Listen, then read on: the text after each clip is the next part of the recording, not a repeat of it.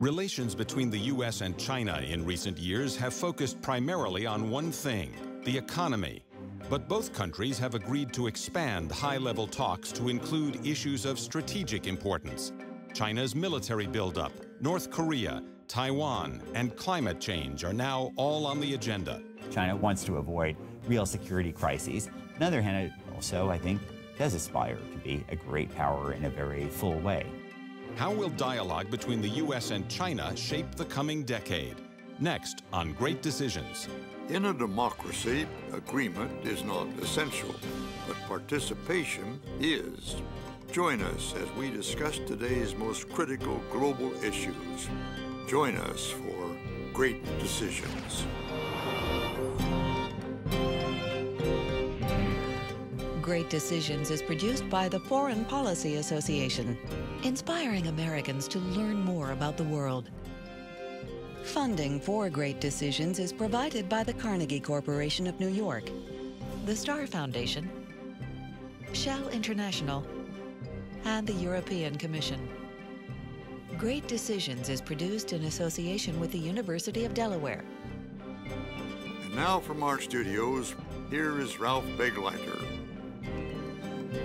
Welcome to Great Decisions. I'm Ralph Begleiter. Joining us to discuss U.S.-China relations and the rise of China's military are David Lampton, Dean of Faculty and Director of the China Studies Program at the School of Advanced International Studies at Johns Hopkins University, and Randall Schriver, a founding partner at Armitage International and a former Deputy Assistant Secretary of State for East Asian and Pacific Affairs.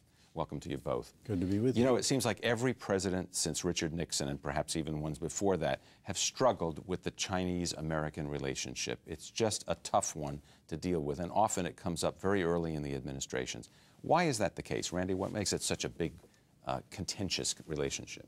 Well, I think it relates to the uncertainty of China's trajectory.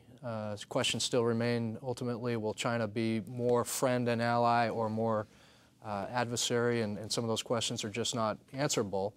And I think secondly, it relates to the complexity of the relationship. There's so much to it. So there are positive aspects. The trade and the economics are often viewed as more positive, and then there are some more challenging issues: security, human rights, non-proliferation. So I think it's those two pillars, really, the uncertainty of China's trajectory and the complexity of the relationship. David? Well, I think one of the reasons you tend to have problems early on, Reagan had problems, and then George Bush the first had Tiananmen. Then George W. Bush had the incident with the airplane on Hainan Island in 2001. Spy plane. So it's been a pattern. I think it's interesting to observe, and we'll see if it stays true. But thus far, President Obama's administration's had a relatively smooth transition. Anything can change. Do you think the legacy of the relationship on both sides actually has something to do with making it difficult to manage? In the United States, there are many, many Americans who still perceive China as an enemy in the very, old-fashioned sense of being an enemy, and they think about Vietnam and the Vietnam era and all of that, and the Communist Revolution and so on. And maybe in China as well, the perception of the United States as being the enemy with all those years of propaganda that were disseminated. So is there a legacy thing, and is there anything we can do about that?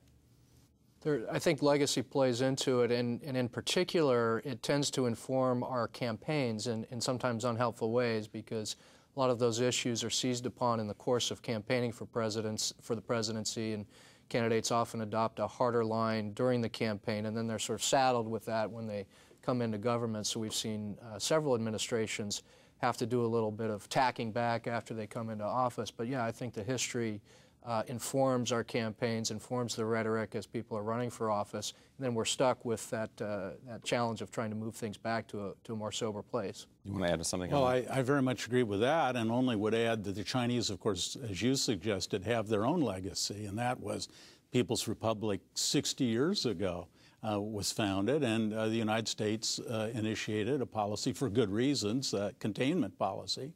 And the Chinese to this day still believe there's a hidden strategic inclination in the United States to contain and slow down China's growth in order to maintain its dominant position. And that, combined with the textbooks that the Chinese school children are educated with, certainly creates an environment of what I would call mutual strategic suspicion, and I think that's one of the most central problems we have in our relationship. I want to talk with you about China's military position in the world at the moment, but let's turn to some of our other experts that we spoke with at Great Decisions before coming to this program, see what they have to say first. With respect to China's military development,